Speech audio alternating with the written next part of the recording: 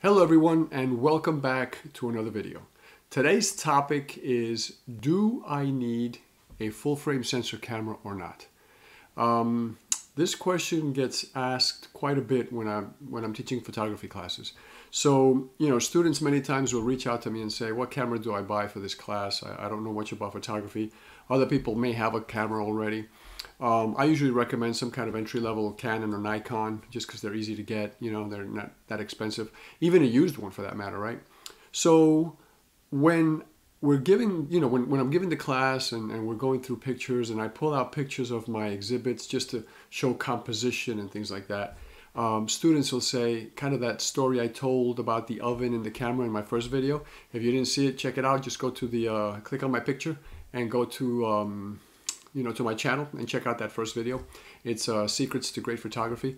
The story of the oven and the camera, right? When you're a photographer and people say, oh my gosh, you have great pictures, you must have an amazing camera, right? I tell this funny story about that. So the same thing happens in these photography classes, right? The student will look at the picture and say, oh my gosh, what kind of camera are you shooting with? And I'll show them my camera, right? It's a Canon 5D Mark III. It's been around for a while. And they'll go, oh, they know enough to say, oh, it's a full frame sensor, right? And I'll say, yeah, it is. Oh, well, I have a crop sensor, and so, I don't get the images you get. Well, we're going to talk about that today, okay? So here's the thing. The important thing at first is to know why you need a full frame sensor. If you have no clue and you just think that it takes better pictures, this is a great video for you.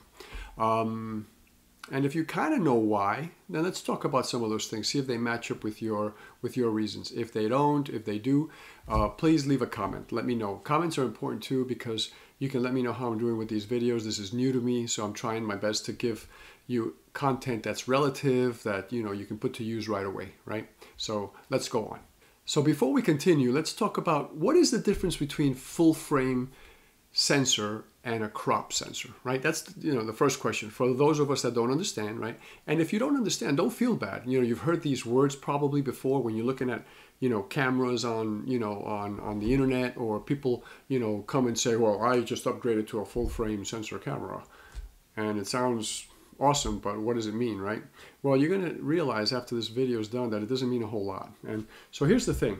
This is a 5D, a Canon 5D. This is the original 5D. And you're not going to be able to see in here. I'm going to turn this camera on. And so when the mirror goes up, let me see if I can do this. There's the sensor in the back, right there, right? That's a pretty big sensor. This is a full frame sensor. What that means typically is that whatever that lens is passing on, right? The lens would be over here, right? The lens would be over here. Whatever this lens is passing on to the camera, that sensor is going to get the entire image.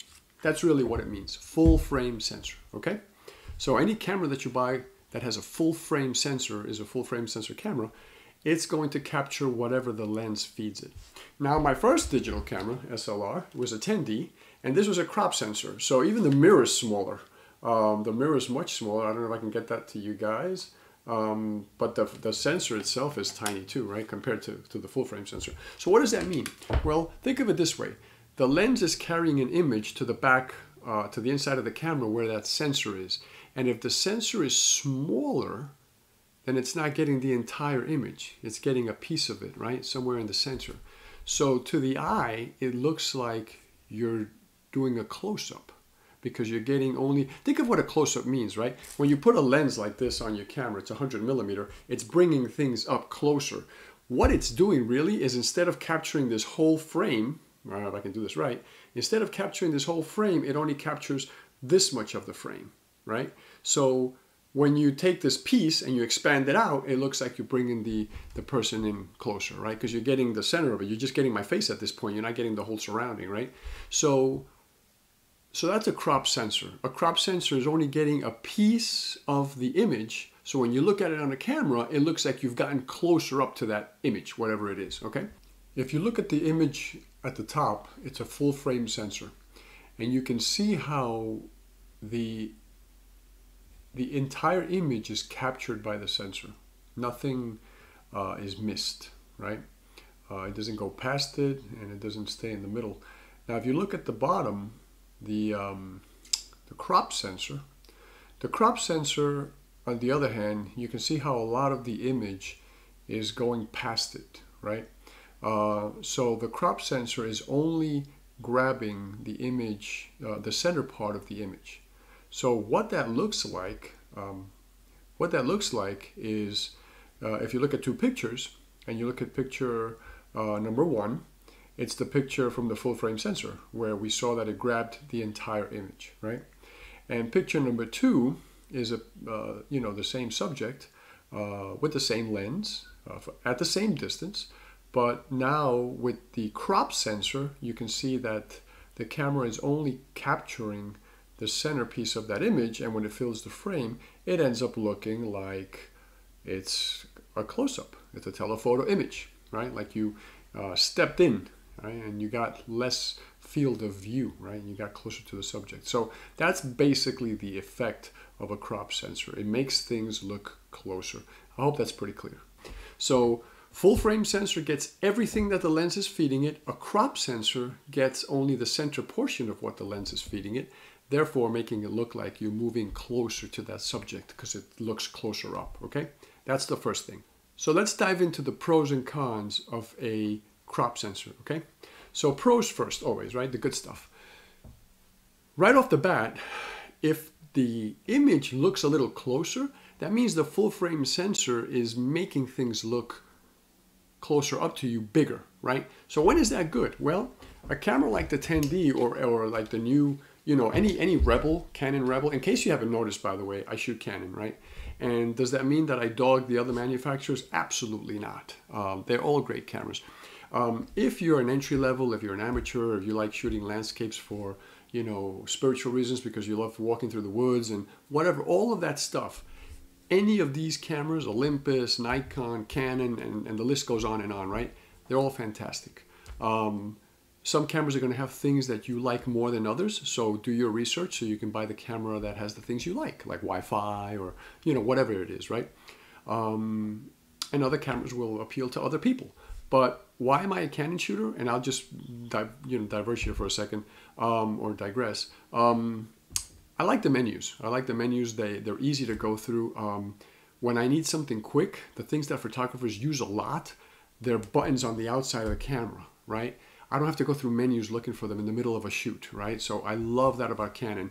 And the glass is amazing, right? The glass, especially now with the RF series and even the EF lenses, amazing glass. I mean, I can't, I've shot different manufacturers and I'm taken back every time I shoot a Canon. So that's my reason, right? That's just my reason. It doesn't mean it's right or wrong. We all have our reasons, right? And you're going to have yours for shooting whatever camera you use. So we go back to where we were before this point. The pro and effect of a crop sensor is a telephoto quality, right? If you like shooting, for example, your kids playing sports a lot, right? Out in the soccer field or, basketball or whatever, then a crop sensor is going to be wonderful because you're going to put a 100mm lens on the camera, which is already a close-up lens, and you're going to multiply by a certain factor, and I'll explain that in a minute, and it's going to make the image look even closer than if you had a full frame sensor. So why not, right? If that's what you're doing, if you're trying to get closer to animals in the zoo without necessarily sticking your face through the cage, right? If you're doing all these cool things and you're trying not to get eaten, then a full frame sensor is not for you. It's a crop sensor you want, right? Because it's making everything look closer, right? So those are definitely the pros. Now what does it mean? How much do you multiply this 100mm by to figure out what you're shooting, right? So the way crop sensors work is it depends on your camera. Like my 10D is an APC-S sensor, and it multiplies, the factor is 1.6. So if I put this 100mm lens on that camera, I multiply by 1.6, it's now 160. Now I'm just gonna round it up, down a little bit to 1.5, just because the math is easier, because we're going to talk about different lenses here. So if I had to multiply this 100mm lens by 1.5, it's now a 150mm lens. I'm even closer than if I had this on my 5D, which is a full frame sensor, right? You get it? So I hope you do. I'm not confusing it more. So that's really cool if you're getting close up to things, right? Now, when is that bad? What's the con? Well, the con is if I'm shooting a crop sensor like a Rebel camera or some of the entry-level Nikons, right, that you can buy at Costco, Best Buy, anywhere, right? B&H Photo. What happens when you take those entry-level cameras and you put, say, let me pick a good lens here. What's a good lens? Like, let's say, I'm trying to think. If you're trying to, for example, if you're into real estate photography, right? You want to shoot a room. You want that picture to be really wide, right? You want the whole room. You want to stand in the corner. You want to get the whole thing. So you put your lens, say, 35 millimeter, on a crop sensor camera. And now you're multiplying that by 1.6, right? So you end up with, let's say it's 36, just to round up. That would be 36 plus 18, so about 54. So about 53, 54 millimeters. Now you've narrowed your field of view. It's no longer a 35 millimeter lens. I mean, yeah, it's going to be a 54 millimeter lens, and you're not going to be able to get that room as easily. And you wouldn't even use a 35. If you were shooting that photography, you'd probably use like a 16 millimeter, right? So you put a 16 millimeter on a full frame camera, it's 16 millimeter. It's ultra wide. You're getting the whole room. You put it on a crop sensor, like one of the entry-level, Rebels or Nikons, and it's 16 plus 8, right? So now you're at 24 millimeters. So you've narrowed that field of view a little bit. You can't get the whole room anymore, right? So what do you do? What are you passionate about? Are you passionate about shooting wide pictures? Are you passionate about close-ups, right? That's going to decide whether you opt for a full-frame sensor or an APC, a crop sensor, right? Or one of the other ones. So conversely, pros and cons of a full frame sensor, right? A full frame sensor like the 5D or the 5D Mark III, which I shoot now. So the pros are clear, right? The camera lens will be exactly what it says. If it's a 100 millimeter lens, it's a 100 millimeter lens. You're not getting, that times 1.6 or whatever it is, right? Every camera's different, 1.3, 1.4. So when I put a lens on my full frame camera, it is what it is. If it's 35 millimeter, it's 35 millimeter. There is no crop size that I have to multiply by, right? That's really cool. Now, what's the con? I mean, another pro, of course, is if I'm shooting wide angle like we talked about, fantastic, right? If I want to shoot more telephoto, I'm going to have to buy a more expensive telephoto lens. The cons, the negative side is the flip side, right? If I am looking to get really close up, like I just mentioned, right? You're going to have to buy expensive glass or put a teleconverter on it that multiplies your lens by 1.4 or by 2 to make it even closer, right? So that's pretty cool.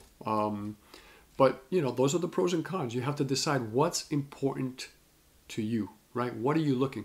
Are you taking pictures mostly of your family? Maybe the crop sensor is good. You want to be a little closer to your kids without being in their face, right? Let them play over in the corner of the house or the play yard or the park, and you start taking some pictures. You put a 100 millimeter lens. Imagine a 200 millimeter lens, and you multiply that by 1.5. That's a 300 millimeter lens. Buying a 300 millimeter lens is a small chunk of change. If you get a decent lens, right? So what a cool thing if you can just pop that in the camera and your lens, which is a 200, automatically goes to 300. Wow, that is so cool if you're looking for telephoto. If you're looking for wide, that is not cool, okay? So you get the idea, right? I'm going to give a lot of analogies to martial arts because I study Wing Chun Kung Fu and I dedicated a good part of my life to that. So, the instructor, Sifu as we call him, sensei is Japanese, so it's not sensei, it's Sifu in Chinese. So one of the things he says all the time, people ask, hey, is this the right thing I would do in this situation? And he says, depends. Is this the right, hand to throw? Depends. Is this the kind of kick? Depends. And people get tired of hearing depends, but the truth is it really does depend. It depends on the size of your opponent, the speed they're coming at you at. Is it a male or female? Because that matters, right? Because you have different targeting points. Are they angled, right? Are they higher or lower than you? I mean, so many things. Are they surrounded by people on their side? Because that's a whole different defense and attack. If you have to worry about people that are around them, helping them, right? So same thing with photography, right? It depends. Which one should you buy? It depends. What do you like? What glass do you already have? If all your lenses are wide and you wish you had a telephoto, maybe the crop sensor is cool because it's going to get you to the telephoto range, right? If all your lenses are 100 millimeter and a 200 millimeter and you want to go a little wider, then a full frame camera might help you get a little wider, right? So just a lot of varying things. Keep that in mind, okay? So some sample images when we go through. If I'm looking at my one of my relatives, my daughter, for example, in this case, and I'm using a 100 millimeter lens, this is what she looks like with a full frame sensor, right? It's relatively wide. I mean, it's a telephoto lens, right? But you can see stuff around her, which is kind of cool, right? And if you go to a crop sensor, then this is what you're getting, right? It's not 100 anymore, it's 150. So you see the difference, right? So that's kind of cool. In this example, it's going to be a little different, right? I'm going to show you, this is what my daughter looks like with a full frame sensor. This is what she looks like at 24 millimeters. And this is what she looks like with a crop sensor, right? There's a big difference there. At 50, this is what she looks like with a full frame sensor. And this is what she looks like with a crop sensor, right? So you get the point, right? It makes a difference. So it's just, like I said, depends on what you need, what you like. We all like different things. If you have paid customers that are paying you to do a lot of, telephoto shots, then, you want that crop sensor. If you're getting paid to do landscapes or architecture photography, buildings and the inside of buildings, then you definitely want a full frame sensor because it's going to give you the maximum width. You can buy a 16 millimeter lens, and it is a 16 millimeter lens, not a 24 millimeter, right? So one of the things we didn't talk about, full frame cameras, full frame sensor cameras, they tend to take up more memory in your computer because the sensor is bigger. The one receiving the image at the inside of the camera, the sensor is bigger. So what does that mean? That means that your megapixel count is higher, right? There's more, that sensor is bigger, so there are more megapixels. So instead of 12 megapixels or 15, you may be looking in your 20s, 30s, even 40s, right? If you look at the new Canon R5, right? Mirrorless, sorry. The mirrorless camera, DSLR is a mirror camera. A mirrorless camera, it's 45 megapixels. That's awesome if you have memory, right? But if you're kind of new, you don't have a, you have a laptop with minimum space, then the last thing you want is to be hogging up your memory on the computer with pictures, right? You go out to a park and you can easily shoot 200 or 300 pictures of flowers and the lake and the waterfall, and you get home and oh my gosh, it's eating up your memory space. So that's a big thing to think about, right? That would be a con for a full frame sensor, right? That it eats up more memory because it's higher megapixels. And that would be a big pro, the full frame sensor, if you're looking to crop, digitally crop. So for example, you see how I'm in the frame here, right? If you only wanted this much of my head, but that's the only lens you had, you would take this picture and then on the computer, you would crop me just to what you would need. But here's the thing, because it's such a high megapixel count, like the R5, 45 megapixels, you can crop that in and still get a high resolution image, which is wonderful, right?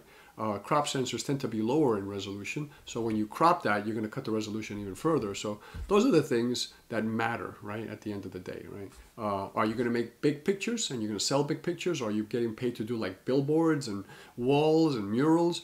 Or are you just taking pictures for fun? Are they going into an album, right? 4x6s, 5x7s, 8x10s, even a 16x20. I mean, the digital cameras nowadays, and especially with post-processing, you can do wonderful work. You don't have to worry. Most cameras above, I would say, when I had my 10D, this was a 6.3 megapixel camera, and I was shooting weddings with this thing and offering 24x36 images, and I was getting away with it. I mean, beautiful pictures.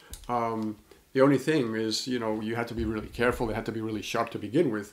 And your ISO was kind of low. For low light shooting, it wasn't that good. The 5D Mark III is an amazing camera for low light shooting. But it's a DSLR.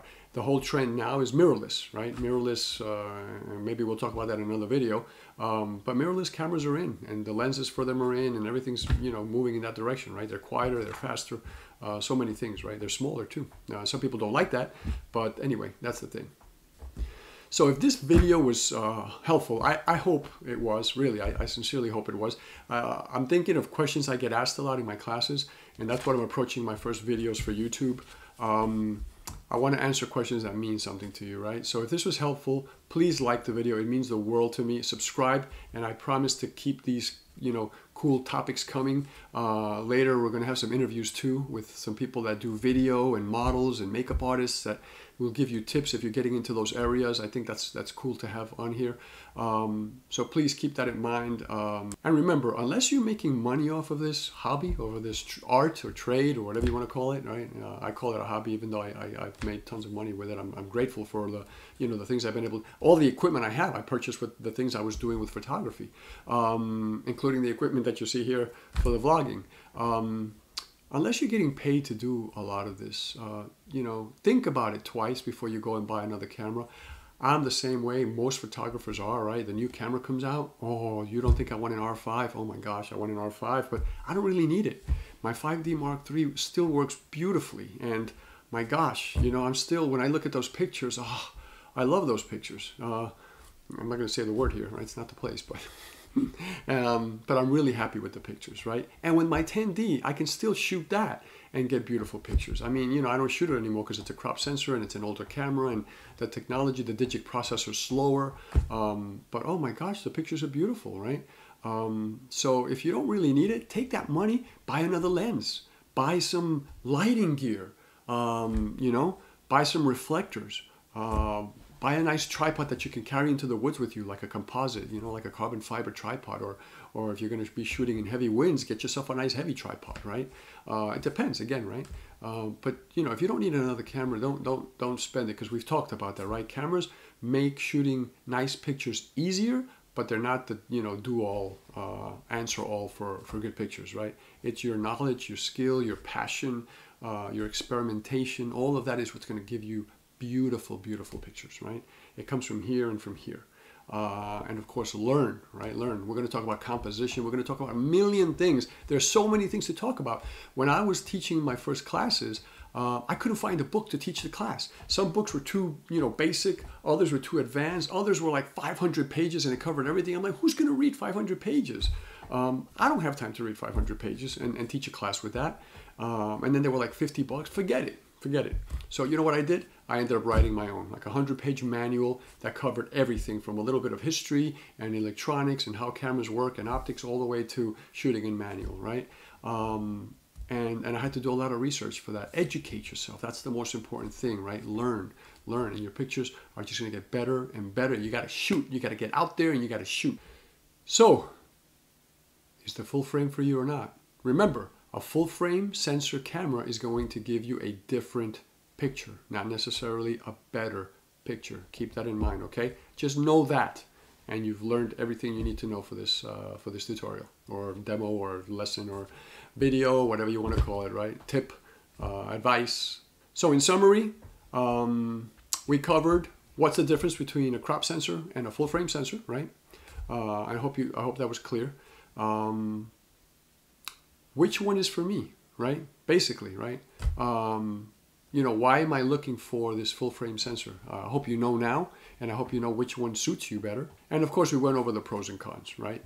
And I hope that was helpful as well. So I'll see you guys the next video. I'm trying to do one of these a week, so I'll try to be as consistent as I can. At first, it might be a little tough. I may be off a couple days, but I'm going to get on it, and then hopefully this will get to 2 videos a week, and we can start putting out some really cool content. I've got a series coming that is really cool. I don't want to leak out the name now, but it's a whole different concept of video. So I'll keep doing these because these are instructional and just my, pouring out my thoughts and everything I've learned over 30 plus years of photography. But I got this really cool concept coming out too, which is a little deeper in thought, photography concept. So stay tuned for that, and I'll see you guys soon. Take care and ciao for now.